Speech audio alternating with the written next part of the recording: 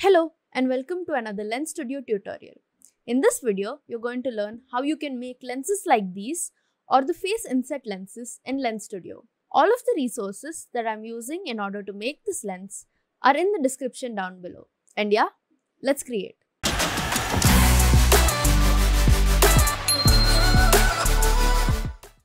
I'm going to show how you can make this lens in two ways. One is by using a PNG image and second is by using a 3D object. You can skip to these time codes if you want to see a specific one. Let's first start easy with a PNG image. Here I have a PNG image of a cookie which I will be using in order to make this lens. You can find similar such images on multiple different websites for free. One of them include pngtree.com, which is where I have found this image. Once you find your image, drag and drop it into the resources. Once the image is added into your resources, you can see it right here. Next, we are going to add the image to our face. To do that, go to Objects, Add New Object, go to Face Effects, then Face Image.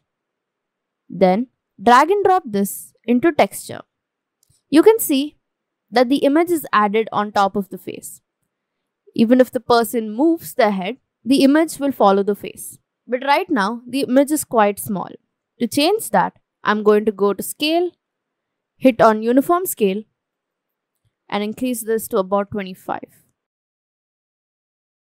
Now we have added our image on top of our face.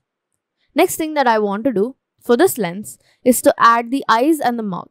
To do that, go to Objects, Add New Object, Face Effects, then Face Inset. You can see that our mouth is added. You can position this wherever you'd like on top of the screen. I'm going to click on Face Inset and click on Ctrl D on Windows and Command D on a Mac to duplicate this.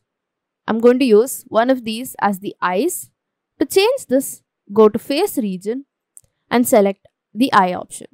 I'm going to duplicate this once more so that I can use the other eye.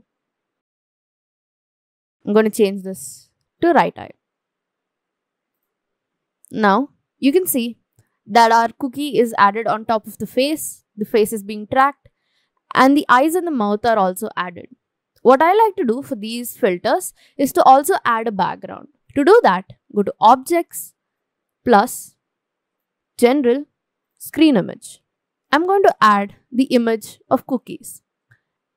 Add this into your resources. Then add this into the texture of screen image. I'm going to fill and cut this. But now our image is no longer on the screen. To change that, click on Orthographic Camera and change the render order. Put the orthographic camera on top of the camera.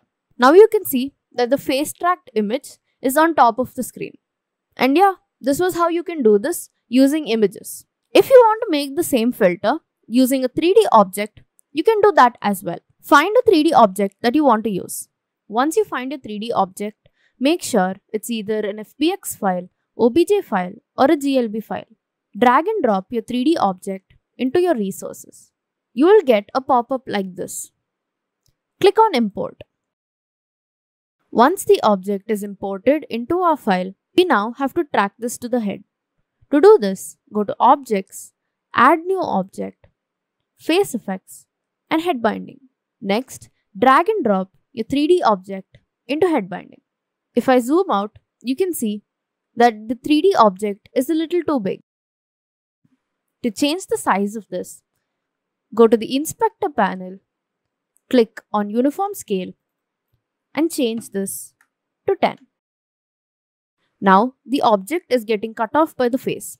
To change this, click on Face Occluder and delete it. The rotation of this object is wrong. To change this, click on your 3D object and rotate this. I'm going to rotate this on the x-axis by 90. If you want to change this in a very specific degree, you can use the tools on top here.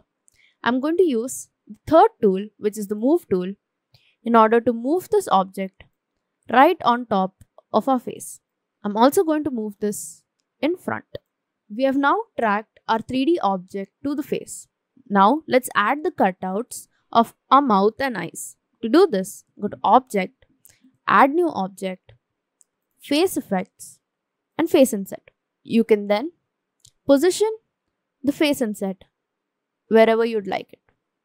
I'm going to add one right here. Next, to add the eyes, I'm going to click on Ctrl D on Windows and Command D on a Mac to duplicate. I'm going to move this higher and change this to left eye. Similarly, I can duplicate this again, move it, and change this to right eye.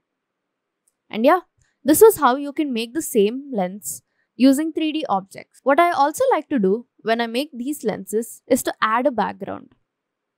To do that, go to Objects, Add New Object, and Screen Image. Then go to Texture, Add, Import File, and add the image you want. I'm going to use the image of cookies. Then I'm going to click on Fill and Cut so that this covers the entire screen. But now our object is no longer seen. To change that, click on Orthographic Camera, Render Order, and move the orthographic camera above our camera. Now our lens works properly. And yeah, this was how you make a face inset lens in Lens Studio. If you like the tutorial, click here to find more such tutorials. You can also subscribe to me and press that bell icon to never miss another tutorial.